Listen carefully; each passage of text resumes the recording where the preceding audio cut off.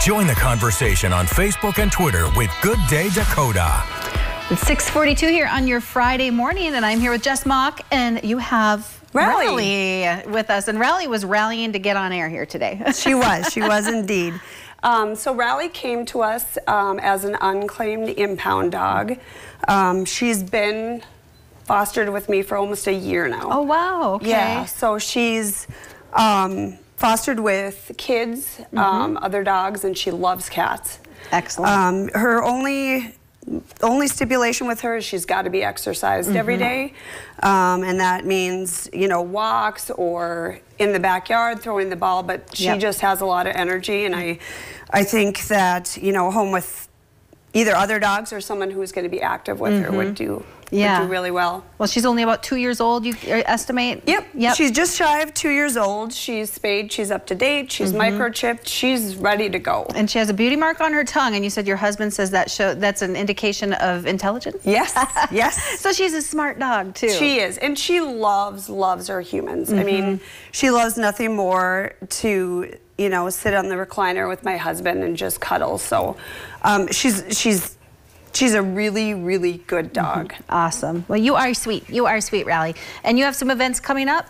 Yeah, so on May 20th, we have Volunteer Appreciation Day. We have, you know, a time to celebrate all the hard work that our volunteers do.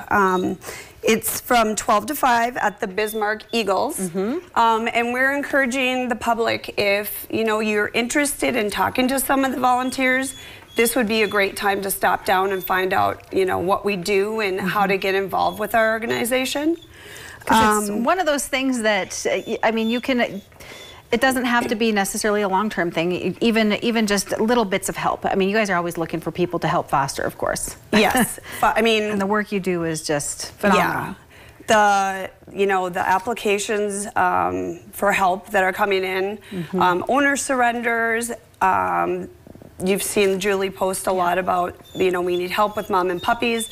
It just doesn't end. So we do need fosters. We do need help in, you know, various ways. If you want to call, you know, references on the app team. I mean, there's something for everyone, really. Absolutely. All right. And you have another event coming up in June. Yeah, this one's going to be kind of fun. It's called Yappy Hour. It's at Saratoga Shelter number 7. It will be from 4 to 7, and we're going to have hot dogs, brats, and hamburgers, free will donation for that.